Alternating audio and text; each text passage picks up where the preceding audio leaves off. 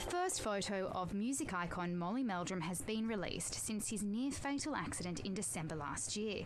Meldrum has spent 8 weeks in hospital since the fall at his Richmond home. The photo shows him with his beloved dog Ziggy after their reunion yesterday. Meldrum's also thanked family, friends and fans for their well wishes during his recovery.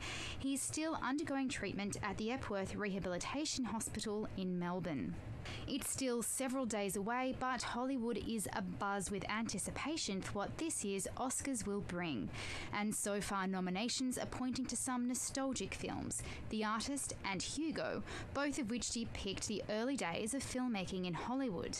And eyes are also on another frontrunner, The Help, a tale of black maids working for Southern families in the 1960s. If its two African-American stars, Viola Davis and Octavia Spencer, win their gold nominations, it would represent a first in Oscar history.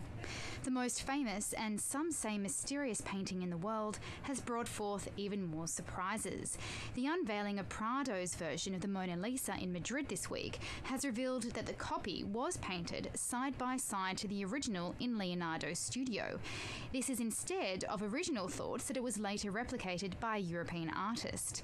Critics say the discovery gives great insight into Leonardo's original, which hangs in the Louvre in Paris.